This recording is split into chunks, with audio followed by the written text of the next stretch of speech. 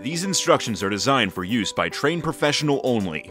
Untrained persons should never attempt to diagnose, modify, or repair home heating equipment. To perform this operation, you will need an empty 5-gallon bucket to empty water into.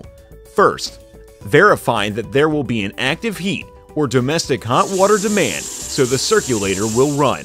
Then, open the inlet water valve to fill the system and boiler. To eliminate air from the heat exchanger for K2 heating-only boilers, position the 1/4-inch ID tubing into a 5-gallon bucket.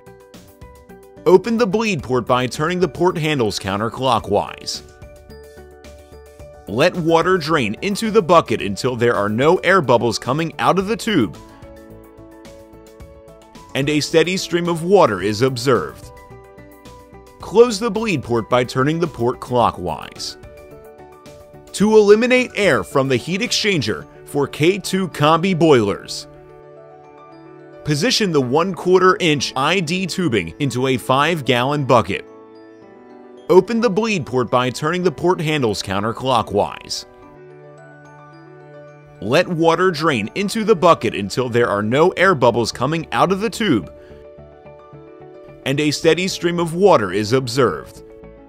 Then, move the lever on the 3-way valve to the open position.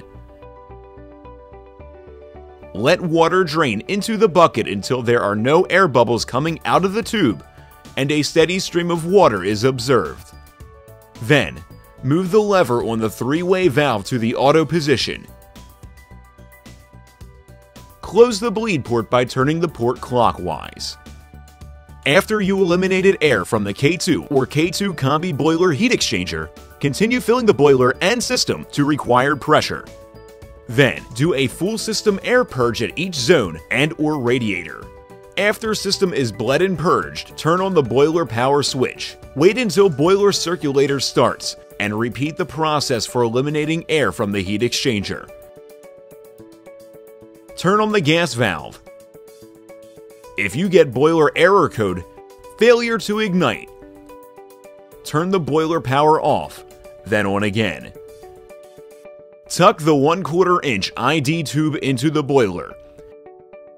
This instructional video has been provided by US Boiler Company as an educational reference for our installing contractors and boiler service professionals.